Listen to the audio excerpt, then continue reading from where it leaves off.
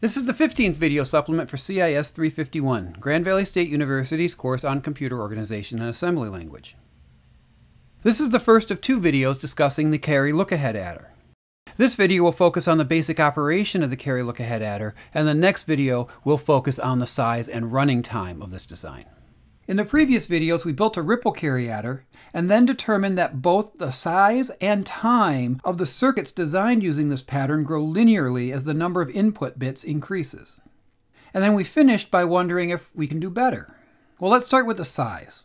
Can we design an adder whose size grows slower than big O of n? Well, no. For the adder to grow slower than big O of n, we would need to be able to add input bits without adding gates, or without making the existing gates bigger. Another way of looking at this is that each bit of input needs at least one unique 2-input gate. If there is an input that doesn't have at minimum its own unique 2-input gate, then it's not really contributing to the output. And we know from the way adders work that all the bits do affect the output. So big O of n is the best we can do. Fortunately, the problem of reducing the propagation delay is a little more interesting. To see how we can improve this speed, we begin by asking, where's the bottleneck? Or in other words, what's the key aspect of this design that makes the time linear? It's the chain of carries. Each full adder has to wait for all the full adders before it to complete before it can begin working. Ideally, though, we'd like all the full adders to work completely in parallel. To do that, we'd also need to be able to generate the carry-ins in parallel as well. Or, if not in parallel, we at least need to be able to generate those carry-ins in sublinear time. Okay, so let's sketch this idea of having all these carry-ins in parallel like this. This diagram replaces the yellow chain of carries with these little green boxes. Each green box determines a carry-in directly from the inputs. Notice specifically that each green box has access to all 8 input bits from both input A and input B. Also notice that this circuit does not have a carry-in, and that the rightmost sub-circuit is a half adder, not a full adder. That's not typically what you would do when you build a carry lookahead adder, but building a carry lookahead adder is one option for our project 1, and I wanted to make sure that there was at least part of this design for you to figure out on your own, instead of just copying what you see here in the video. So if you do make a carry lookahead adder for project 1, realize that you'll have to add that carry-in input to your entire circuit, and then you'll have to pass that carry-in input to each of those green boxes and make a small change to the design of those boxes to incorporate that carry-in. So now let's figure out how to implement that carry lookahead logic in those green boxes. We'll begin with the most significant carry-in, which we'll call C7. We call it C7 because it's the carry-in to column number 7. Now think about the different situations in which C7 will be true. One case is when both bits from the previous column are 1s. In this case, there'll be a carry into column 7 regardless of what any of the other input bits are. So C7 is true whenever A6 and B6 are both true. Well, what else? What other situations would produce a carry out of column 6 and into column 7?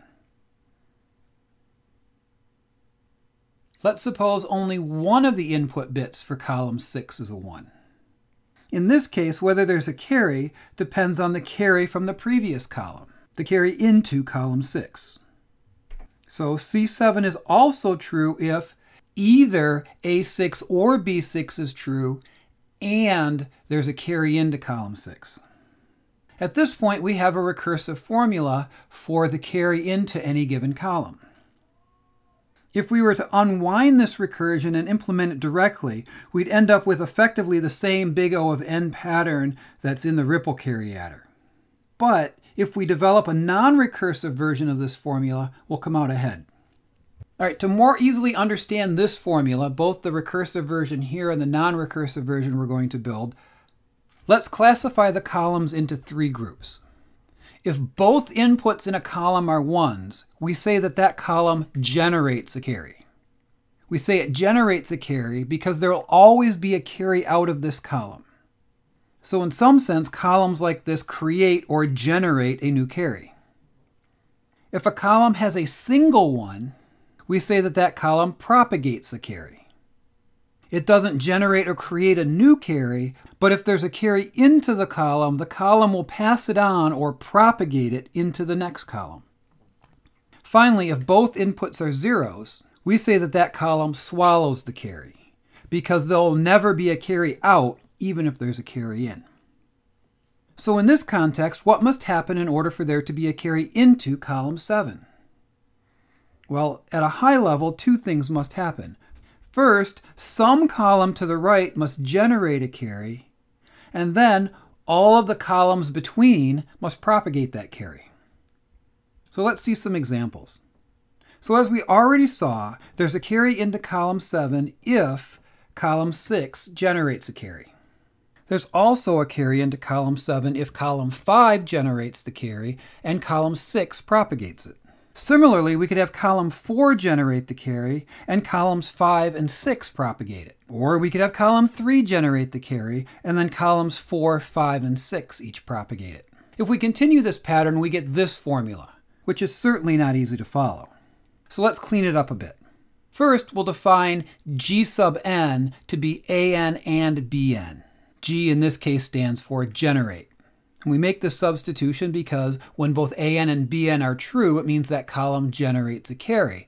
Defining GN this way allows us to clean up the formula a little bit because we can replace A5, B5 with G5, and we can replace A4, B4 with G4, and so on. Similarly, we'll define P sub n to be A sub n or B sub n. In this case, P stands for propagate. When either AN or BN is true, it means that column is propagating a carry. So we can further clean up this formula by replacing, for example, A6, B6 with P6 and replace A5, B5 with P5 and so on. When we make all of these substitutions, our formula is still long, but it's much more manageable. I think it's a little easier to see what's happening when we look at how the circuit is implemented. Now, just a quick explanation. This notation here is called a named wire. The names show points in the circuit that are connected, but without showing the actual wires. Named wires are typically used when showing the wires would make the circuit harder to understand rather than easier. For example, this is what happened when I tried to replace the named wires with actual physical wires. I got about halfway through and ran out of room, and the diagram just got cluttered. Those extra wires really don't provide any intuition about how the circuit works, and they make it harder to follow. So let's go back to the version with the named wires and see how this circuit works. This set of AND gates determines which columns generate a carry. This is just the AND gate for all the GNs. Similarly, this set of OR gates determines which columns propagate carries. These are just the OR gates for all the PNs. The key part of this algorithm is done by these AND gates here. These gates determine whether a generated carry is propagated all the way to the left. For example, let's focus on this specific AND gate. It returns true if column 2 generates a carry, and then columns 3, 4, 5, and 6 all propagate it. And then the OR gate at the end tells us if any of the generated carries are propagated all the way to the end, thereby creating a carry into the particular column. Each of the green boxes in this diagram contains a subcircuit that follows the pattern we just looked at. This specific circuit is C7.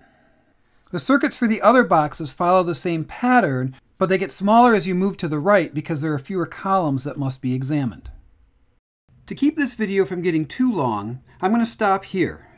Based on what we've covered thus far, you should be able to sketch the overall high-level design of a carry lookahead adder and sketch the design of the carry-in logic. That is, what's inside all those little green boxes. In fact, you should not only be able to sketch out what's in those green boxes, but you should also be able to explain how that logic works. In the next video, we'll look closely at the propagation delay and size of the carry lookahead adder.